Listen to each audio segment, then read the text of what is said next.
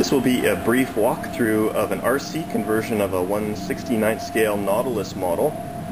This model was begun from a rather badly created static buildup. It was modified for RC use. It contains a 2-inch subdriver watertight cylinder which houses all of the electronics that drive the model. Forward section contains a nickel metal hydride battery pack. Center section controls or houses the ballast section with the propel gas ballast.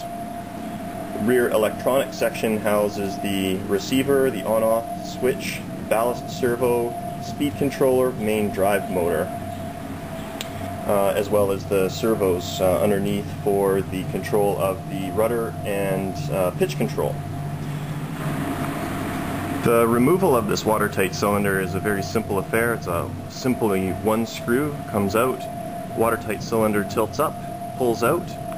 The linkages are all connected magnetically, so there's no fittings or anything like that to mess around with. The dog bone simply fits in place in between. What I'll show you briefly here now is the gimbaled propeller setup, which I'm quite pleased with. Turn the radio system on, turn the model on. Now what you can see in the back here, as I move the pitch control up and down, you can see the actual shaft moving up and down.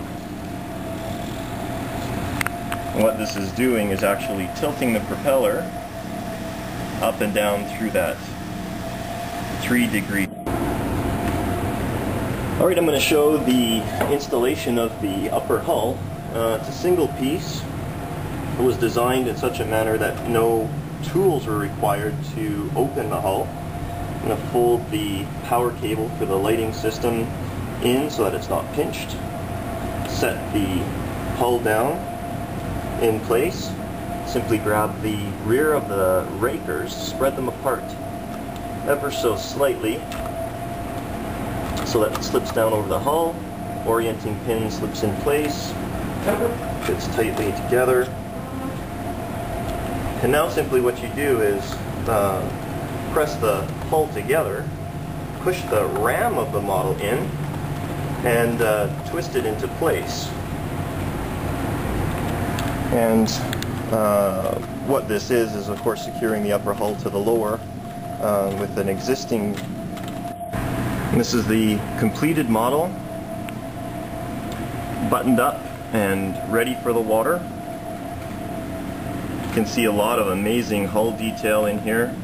I also detailed the skiff of this model with some operational oars. There's an open breather flap assembly. There's a descending staircase that goes into the depth of the model.